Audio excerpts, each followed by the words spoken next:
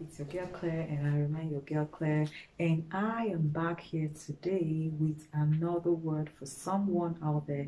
It could be someone who is watching me right now. It's possible you might watch this video later, but I am here today with a word for someone. But before I go into what I have for you today, I just want to use this opportunity to say a big thank you to every one of you who said a word of prayer for Sabrina Williams, the lady I uploaded her video some days ago. Thank you so much for your prayers, and that shows how selfless you are, and that shows how passionate you are for others, because our God is also a selfless God, and that was why he did not withhold his son Jesus, from dying for us. He gave his son Jesus Christ to die for us on the cross because of how compassionate he is, and because he doesn't want any of us to be doomed forever. So if you have never been through trying times or through the wilderness experience, you will not understand what it is like when other people go through it. If you have been there, then you will feel for others. You have a passion for others, to feel what others feel, when they go through their trying moments. So thank you so much. To God be the glory for another day to be able to come out here today to reach out to someone with a word of encouragement. So I am here today to say to someone, you're watching me right now, stop sharing your dreams. Stop talking to the wrong people. Stop sharing your plans with the wrong association, with the wrong people. Stop talking to the wrong person, because a whole lot of you out there, you are in a difficult situation right now because you've been talking to the wrong people. And there are people out there who, because they've been sharing their dreams, their plans, their visions with the wrong people, ended up in a difficult situation. So but I am here to encourage you not to worry. Maybe you have shared your dreams with the wrong people, and your plans, your visions, your God-given dream, God-given vision, and God-given plans with the wrong people, just like Joseph did, because he did that thinking he was doing the right thing. Sometimes, we share our dreams, we share our plans, we share whatever it is, that God has laid in our hearts to do with the wrong people, out of excitement and out of ignorance, not just because we want to prove a point, but because we just feel like talking to someone about it. We are excited about what God is doing in our lives. It could be in us in the area of our spiritual life. It could be in the area of your finances. It could be in the area of, whatever area you've been sharing, you've been talking to people about things that God has placed in your hands also to do. I just want to tell you today to stop talking. Stop talking. If only you will listen to me today. Stop sharing with the wrong people. We all know the story of Joseph, how he ended up, ended up being sold off, how he ended up in a pit, and how he ended up in Potiphar's house and ended up in prison just because of his God-given dream. What does that tell you? Your God-given dream can put you in a place of confinement. It can put you in a place that is not desirable. It can put you in a place where you never thought you would be, that is not convenient, that is not conducive, like the prison, like Joseph. It could, put you in a place of difficulty, just like Joseph. But the truth is that if that dream came from God, it will only tarry, but it must surely come to pass. If you read the book of Genesis 37, if you go down to verse 5, how it all started, we all know the story of Joseph. It happens in our lives today. The Bible makes us to understand that his father did what?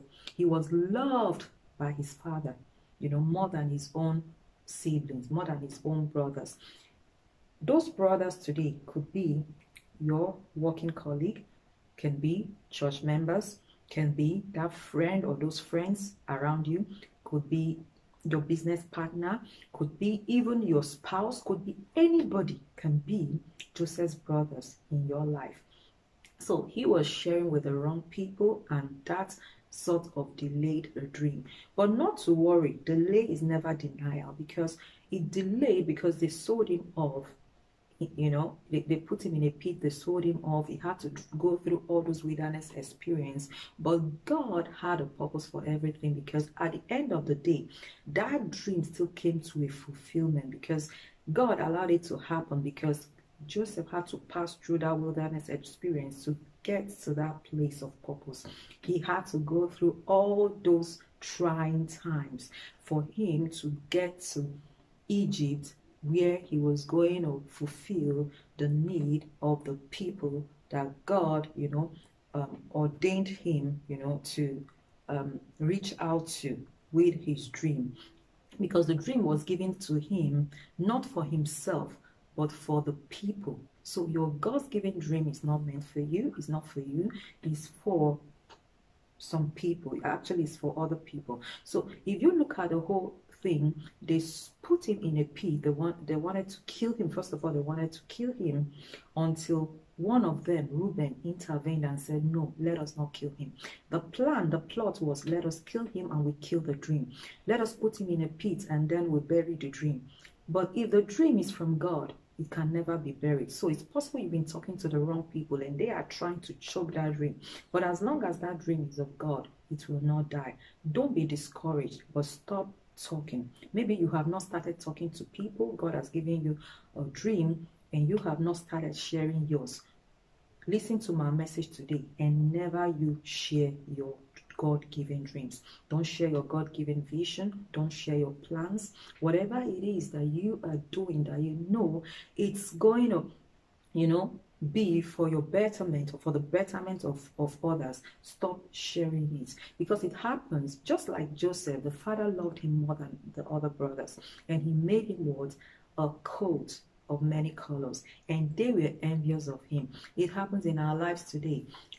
Even in our relationship with God, it's possible, you are being blessed by God because of your commitment, or just because, it's all about the love of God. The Bible says he will choose who he blesses. God chooses who he blesses. So sometimes because you are being blessed by God, things are happening in your life that even you never imagined would happen in your life, and someone is out there being bitter about it, someone is out there being envious about it, someone is out there being jealous about it. Don't worry. As long as it is from God, you have nothing to worry about. So we all, if you read from verse 5, it says his father made him a coat of many colors, and what happened? His brothers hated him. So, and then it goes down to say, then he had a dream and told that dream to his brothers. If you read from verse 5 down, it says he had a dream, and in that dream, I don't want to, because of time, I'm trying to rush it right now. He had a dream. If you go on and read from verse 5, it says he had a dream and told it to his brothers, and he said, we were in the field and we were gathering wheat, and all of a sudden your own bundles surrounded mine, and mine stood upright, and your bundles bowed to mine. So they got the message, and from that moment, the Bible says they hated him even more. So it's possible you share the first dream God gave you with someone, and somehow you notice that person started acting funny, but you went ahead again. You had God gave you another dream or another vision, and you shared it again. I am here to warn you to stop sharing your dreams. Stop sharing your God-given vision. Stop sharing your plans with the wrong people, because they will either build you up or help you build it, or they will choke it up. It's either they will help you see it come to a fulfillment, or the envy and the jealousy will choke it up. So his brothers were envious of him because he said that. And then the Bible says, if you go down to verse 9, it says, and then he had another dream and he shared it again with them. That was the mistake he made. He had another dream and he shared it with them. But he was just an innocent person, he was just sharing. It happens to us. It happened to me a long, long time ago. I was there where God was using me, spiritually, and things were happening in my life. And I was so excited about those things, not just because I wanted to prove a point to anybody, because God knows our hearts. Sometimes you do something, without even, thinking of proving any points, but It's possible that the people you're talking to or the people around you, they see it the wrong way and they are like, oh, okay, she wants to prove a point, and they become jealous of that gift of God in your life, or they become jealous of what God is doing in your life. So be very careful of who you're sharing your dreams with. So Joseph brothers can even be church members, like I said, could be anybody. So, but just be very careful. Stop sharing your dreams. That is what I came out here today to say to us. So we see them put him in a pit. From that pit, what happened? He ended up in Potiphar's house. So it's possible that your God-given dream might end up putting you in a pit, might end up, putting you, bringing you into Potiphar's house, a place where you'll be betrayed or lied against, a place where you'll be accused falsely, might end up even taking you to a place of confinement, which is the prison, a place where, you do not have your freedom. When I talk about your freedom, we know what the prison is like. And it's not a place that is suitable. It's not a place that is conducive. It's not a place where you can fulfill purpose. No, the prison house is not a place you can fulfill purpose. But Joseph was there. But because that dream was given to him by God, because that gift was given to him by God to interpret dreams, he was able to interpret the dreams of two people that he met in the prison. And from there, he was able, God took him into his purpose, which was the palace. So oftentimes in our lives, we talk to the wrong people, and things that would have happened in our lives just within, a period of time, it might end up being extended. It tarries because we spoke to the wrong people. But the truth is that if it is God that gave that vision, if it is God that gave that purpose, then it must surely come to pass. If it is God who gave you that vision, if it is God who put it in you, it cannot die. Because when his brothers were plotting, they thought, okay, if we put him in a pit, or if we sell him off, then that's the end of the dream. But they forgot that God placed that dream on the inside of Joseph. So as long as that dream was from God, it wasn't about where he was, because their mind was, oh, let us sell him off. If we sell him off, then that's the end of the dream. I am talking to you today. You are watching me right now. Your dream is not about where you are right now. Your dream is all about your future. Your dream, your God-given dream, is all about, for a specific time. It's for a specific purpose. It's for an appointed time. Yes, for an appointed time. So when the time comes, it must surely come to pass. It doesn't matter what would have come your way to try to choke it up. It might be a pit experience. It might be a Potiphar's house experience. It might be a prison experience. But it happened for a purpose. As long as God put it there, you will get to your palace. You will get to your place of glorification. You must get to that place where God has proposed for your life. So that was the plan. Let's kill him, let's sell him off, and we are done with all that. So, but they never knew that God had a plan. And the plan was not just about where he was located. Like I said, your dream is not about where you're located. It's not about your present. It's all about your future, where God is taking you. Because he had to pass through the wilderness experience. He had to pass through all those trying times he went through to get to Egypt. And Egypt was actually the place where God wanted to position him for the purpose of meeting the need of God's people in the time of drought, in the time of lack, in the time of famine. That was the plan of God, so that those people will not die of starvation. But his brothers never understood it that way. That jealous colleague, that jealous friend, that envious person who you've been talking to, that fellow you've been pouring out your heart to, talking about things happening, even your private life, talking about things that you should, buckle up and talk to only God about. You've been talking to that person about and not knowing that he or she is plotting it in his or her heart. I tell you something, the heart of man is wicked, and the heart of man can be very deceitful. Nobody knows the heart except God. Sometimes we talk to people about good things that are happening in our lives, and they might just in front of us go like, oh, I'm happy for you. But behind you, they are mad at you. Behind you, they are not happy about what is going on in your life. Behind you, they are not just happy for you. Stop talking to the wrong person. Stop sharing with the wrong person. Oftentimes, God blesses you with a car. God blesses you with a house. God blesses you with a child. God blesses you with a husband. God blesses you with a good job. God blesses you with the good things of life.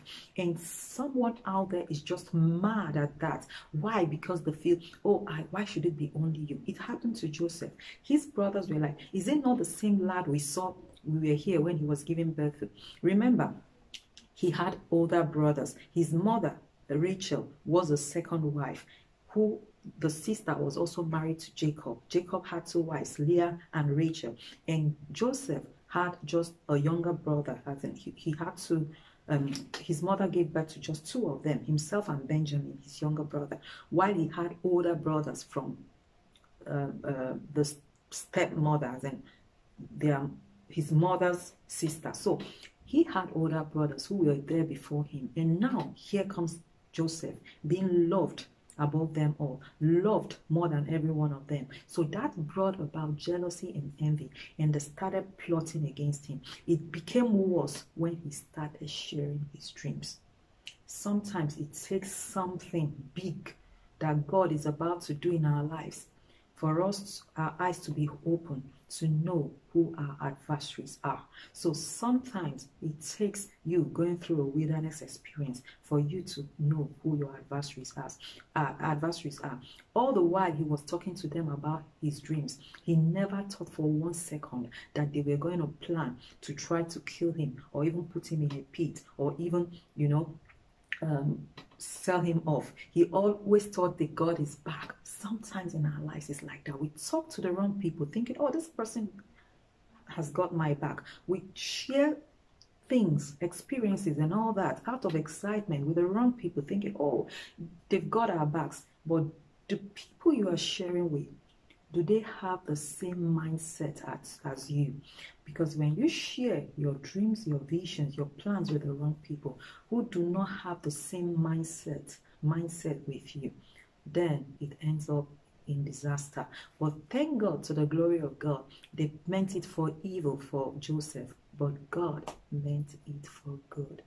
God ended up taking him to a place of glory, the place where God purposed for him, because it was for the glorification of not just Joseph, but for God, because God was going to use that to preserve the lives of many people. So I am here today to encourage us. Let's see what the book of Habakkuk says. The book of Habakkuk.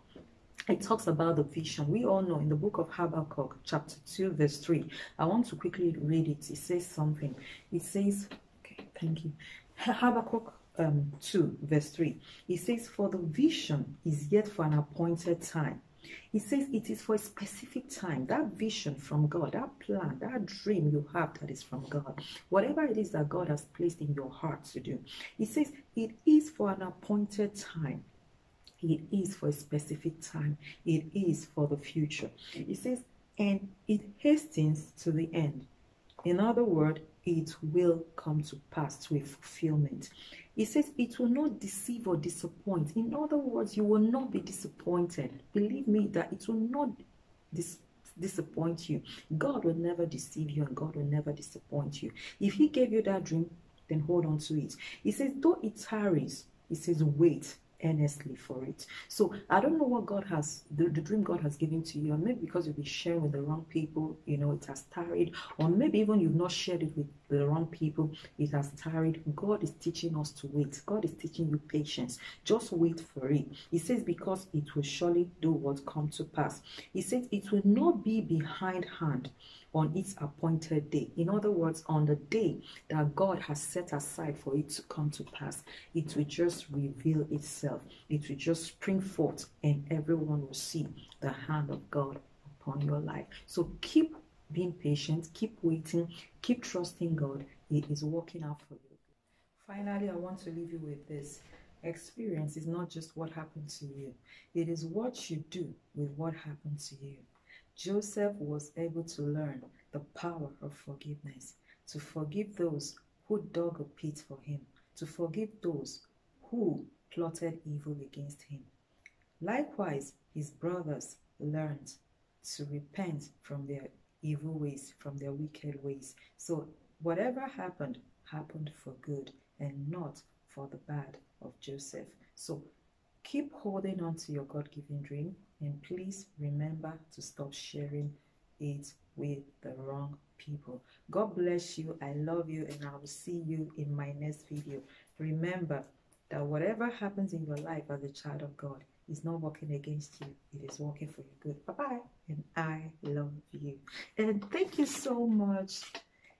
I have my pin is there to the glory of God. God bless you all. Thank you, everyone. Bye-bye.